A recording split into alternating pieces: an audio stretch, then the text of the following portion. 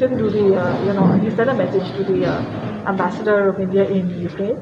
So that's number one. We are also writing. In fact, we must have issued a letter also to the MA, just to get the numbers.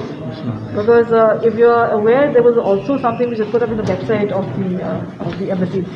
They must be also under a lot of pressure, you understand, with calls and all that. So we have a toll-free number here, which I think is working.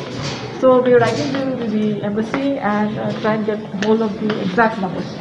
The government of Meghalaya has set up helplines for students and persons from Meghalaya stranded in Ukraine. Persons in need of assistance can call 93660 66565 9863257261.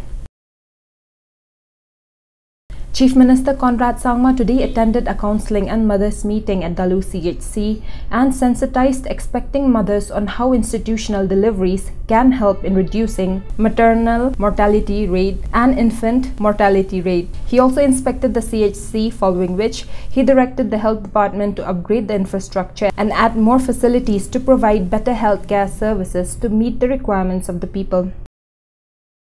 Earlier in the day, the Chief Minister also inaugurated the Crimcrow Prime Hub, Slaughter Unit and Meat Processing Unit at Dalu West Garo Hills.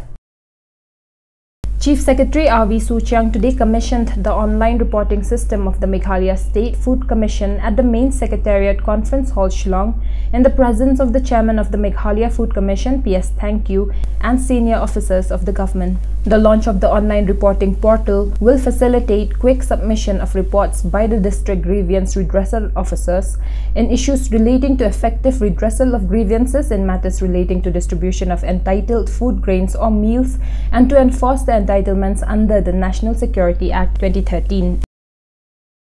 Under focus, Chief Minister Conrad Sangma today distributed checks worth Rs 42.10 lakhs to 50 producer groups in Dalu West Garo Hills.